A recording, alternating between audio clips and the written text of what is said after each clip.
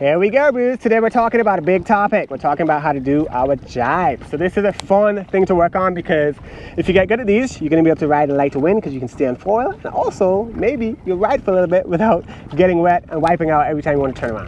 Today I'm going to run through everything you need to know about how to get started with jibes, and hopefully by the end of this video, you'll be able to go out and actually get some jibes for the first time. Okay guys, here we go. So we're working on our jibes. So we're going to get riding. And the ultimate goal is to be able to come in with a little bit of speed, let go of that backhand, switch hands, cruise around, and successfully do a jibe. All right, so that's the end goal. And so in the beginning, we don't want to try jibing on foil. We actually want to come in, have a nice cruise, let that backhand go a little bit, stall out, touch down on the water, and we're going to actually do our first jibes on the water because this gives us a lot of stability.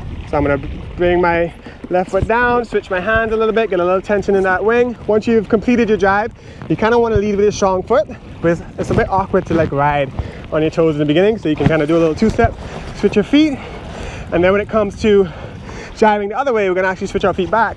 Whoop.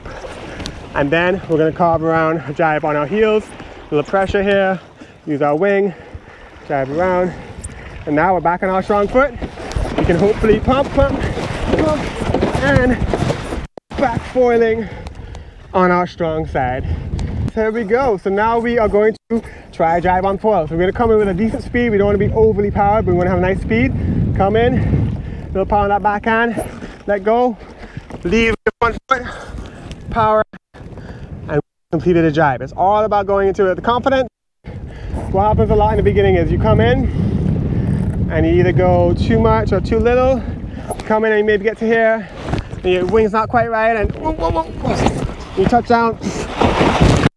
So key thing is just get some reps on it. If you're having a hard time, you can come in on foil, initiate the jibe, see what happens. If it gets weird, touch down, get your stability, switch your feet, and then once you get a lot of reps on that, you can go into it a little more confident.